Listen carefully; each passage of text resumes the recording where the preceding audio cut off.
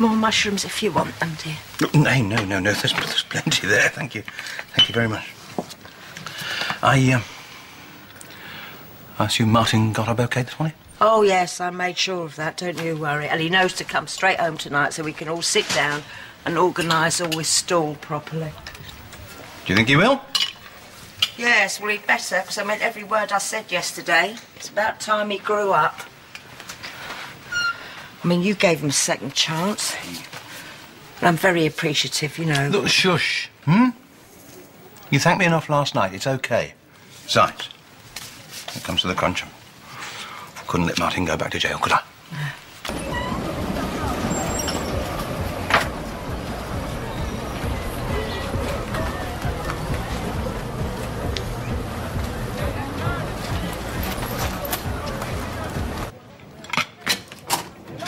Mum! Yeah?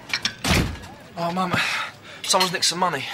What? Well, I put the belt down for a minute, someone must have gone inside it. Are you sure? Yeah, I'm positive. I had 3 tanners and they'd have gone. 30 quid? Yeah, the restaurant picked up their order this morning, so I know how much I had. Martin. Shall I call the police or something? Well, fat lot of good that's going to do, isn't it? I mean, you know what pickpockets are like round here. They'll be long gone by now. I know, I've really messed up. You should have been more careful. I know, I wasn't thinking. See, this is exactly the sort of thing we're going to talk about later on. You hadn't forgotten, had you? No, I'll be home as soon as I packed up. Right, well, you get back on that stall. Don't take your eyes off that thing. I'm sorry. Yeah.